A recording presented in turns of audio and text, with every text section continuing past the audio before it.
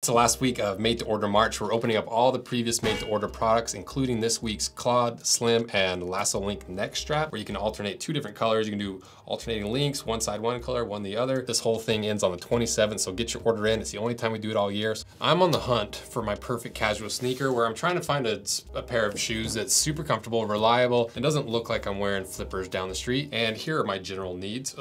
This side. Not that this has anything to do with it being my favorite sneaker potentially, but this shoe is made out of hemp, which is, I don't know if I can say it on YouTube. You know what it is. Please don't demonetize us. So we're gonna cut it in half, run it through the test, not just to see how this ranks on my perfect casual sneaker board, and also to see if these shoes that are made from hemp smell like hemp or smell like hemp when they're burned, and also why would somebody want to use this material of hemp in a shoe, of all things. So first, who is the brand that makes this shoe? Sambas, well, I think their full name is actually longer than that. What is it? Sambas Your Mamas or something? Sambas the Bombas. So Sambas the Bombas, they are a small brand based in Spain, and on their site, their little info bit says, after years of working in the footwear industry, we felt we could do more and in a different way. It all started as a family mission to find natural and respectful footwear, and we went for it. We spent years working out how to do it, not just to make them look great, which they do, that's what in their words, but more importantly, to make you feel like you're running barefoot in a spring meadow, as good for your feet as it is for the planet you're walking on. So what is the information on this shoe? Well, the brand is Sambas. The style is the Amapola.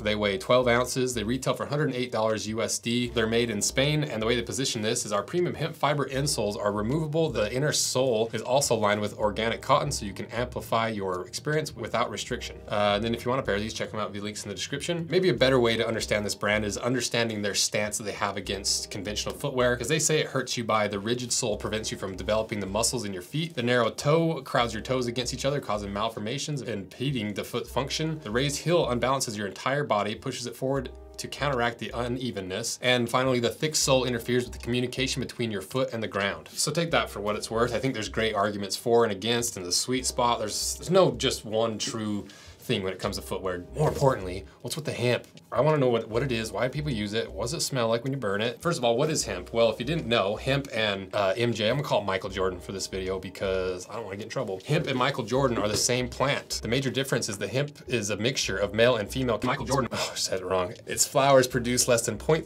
THC. Hemp plants also tend to be taller and contain more fiber in the stalk. So basically, if it's under 0.3% THC, it can be considered hemp. So it's far less psychoactive than plants made for that. So why would somebody want to make a shoe out of hemp besides it being this cool material that has some cool counterpart attributes as well? Well, hemp grows faster than cotton. Hemp requires less water than cotton. Hemp fibers are stronger and more durable than cotton. Hemp fibers can absorb more moisture than cotton. Hemp fibers become softer and more comfortable than cotton over time, allegedly. Hemp fibers can be dyed more than cotton. Hemp has a better antibacterial property than cotton. Hemp is a carbon negative plant. Hemp requires only half the acreage of cotton at the same yield. And finally, hemp doesn't need herbicide where cotton does. So pretty clear that's a very bias in the hemp direction with not a lot to back it up, but those are the claims. So maybe eventually we'll do a true comparison. But the thing that I'm most curious about, first of all, does it actually just smell like just hemp generally without lighting it on fire? If we give it a quick sniff test, it does not smell like my downstairs neighbor's apartments. So that passes that test. But what about when it's burned? Let's find out. And we haven't done this test before recording, so this is news to me if this is actually smells a certain way. Trying not to get demonetized. Wow, it does not want to light on fire. That's a really interesting attribute. Cotton just lights on fire pretty easily. I'm gonna just take a little strand out because it's not burning very well. What do we got for knives today? Oh, Gerber again. This is my favorite knife. Check these out, the link in the description too. Okay, got a little strand off. Let's see how it does. There, it's lighting now.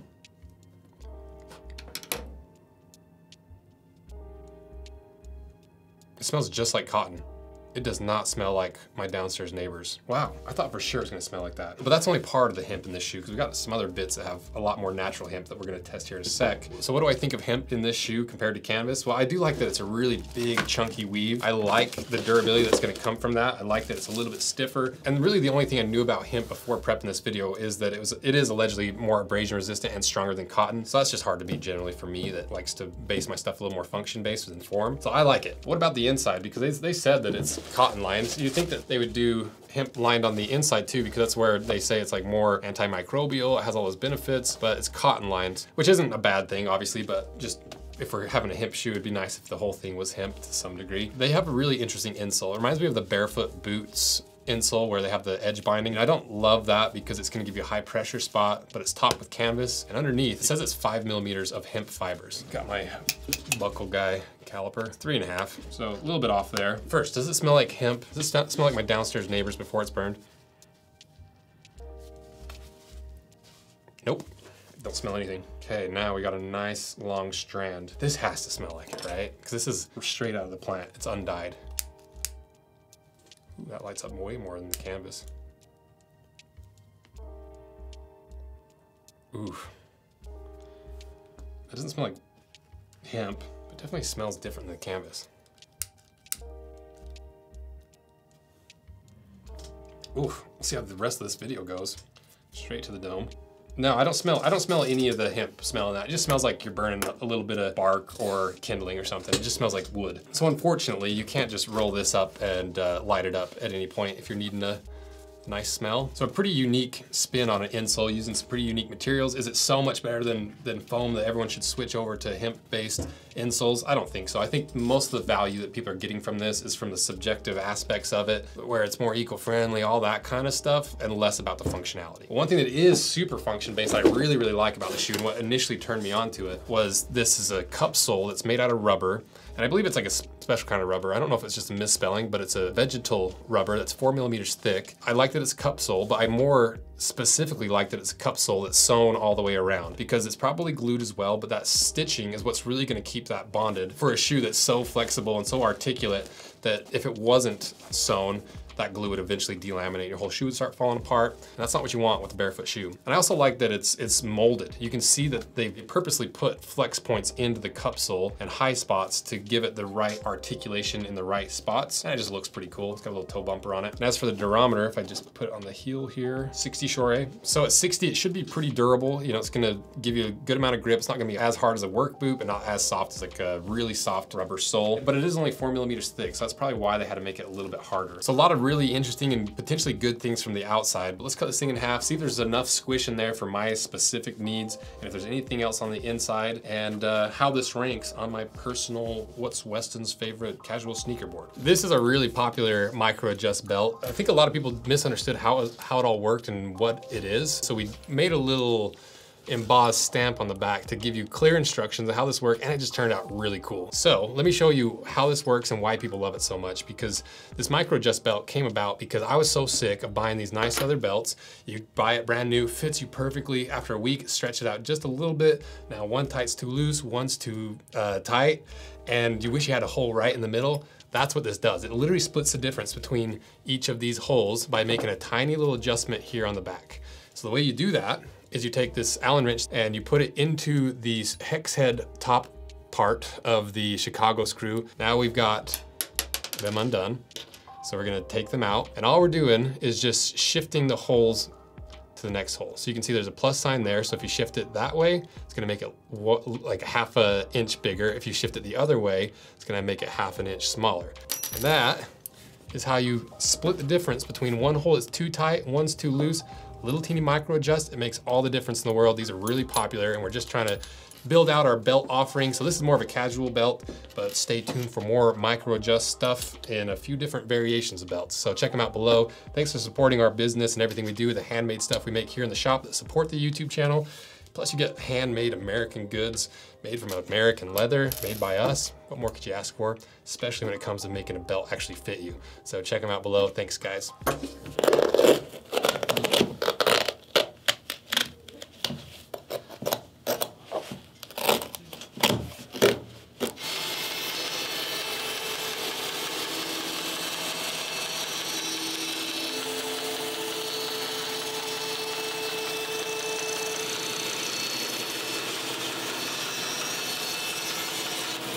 All right, we got it chopped in half, and even when we were cutting it in half, it did not smell like burning hemp.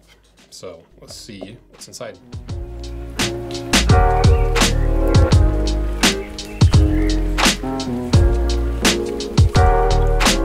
So very, very basic on the inside. Very, very similar to the splays. The splays have just a little bit more foam on the inside, but similar thickness as the outsole. It's just exactly what you probably thought it was. It's just a very simple, basic barefoot style shoe. But does this pass all the requirements that I need for my perfect casual sneaker? Is it 0 or near 0 drop? Yes. Is there enough squish for me to be comfortable underfoot for long days, standing and walking? Not for me. Some of you guys that like these shoes don't want anything underneath your foot. I need more squish, more like these limbs. I just need a little squish. I just need a little. I can't do it. It's too hard. Is it flexible and articulate? Clearly, yes. Is it gonna squish my toes? No way. There's plenty of room in there. There's room for extra toes in there. But maybe the most important, does it look like a clown shoe, or do I feel like a clown wearing these? Because these brands do a really, really good job of finding just the right angle on all their social media posts and all their product listings, that they look really nice. And then sometimes you get them in hand and you're like, oh, these are wide. And that's kind of what happened with these. They looked really good in all the photos. And I have really narrow feet too. They're a little bit too wide for me. Especially being bright red, obviously, very clown color. I feel like they could, for me and my foot, you could take an inch off of that and it'd be a lot closer to what I'm looking for. Keep in mind, it's a subjective thing. That's why people are buying these wide toe box shoes for the width. I'm just looking for a very specific combination of some of these features. But I just don't think it's narrow enough that when I'm wearing this around that it's not gonna go unnoticed by the ladies. So finally, is this my perfect sneaker? How does it rank on my board? Well, it's not my perfect sneaker, unfortunately. Had high hopes for this one, but I think the display looks a little bit better, but I like the materials and the stitched cup sole on the Sambas more. But if you compare it to the limbs, I like the midsole of the limbs more because it's actually have some foam in it. I like the toe box of the limbs because it's a little more narrow for my personal taste. And so for me, I'm gonna rank it right in between those two, right in the middle. But I really like what this brand is doing, and it's gonna work for a lot of people. So if you want a pair, check them out below. I like that they're using different materials and trying to put a new spin on this kind of a new industry of barefoot shoes, and trying to differentiate themselves by combining high quality materials and smart design with some of those eco-friendly, all the different ethics of the barefoot stuff. I just wish I had just a little more squish and a little more narrow with toe box. And the most important question of this video, and what I wanted to know the most, are you gonna get flagged at the airport walking through in these because of the hemp material? Doesn't seem like it. Doesn't smell like that. It doesn't, when you burn it, doesn't smell like that. It does still have a little teeny bit potentially of that active ingredient, but you'd have to fire up a whole truckload of these shoes to get much out of that. So I think these are completely safe. And like I've mentioned like 5 times, this is my subjective need of this style of shoe. And the beauty of cutting stuff in half and showing you exactly how it's made and all the measurements is you don't really need my opinion to make your own decision. So let me know what you think, and don't forget we've got the other couple of videos of the finding my perfect sneaker and a bunch of other barefoot style shoes that we've cut apart over the last couple of years. Put links below. So thank you guys for all your support. See ya.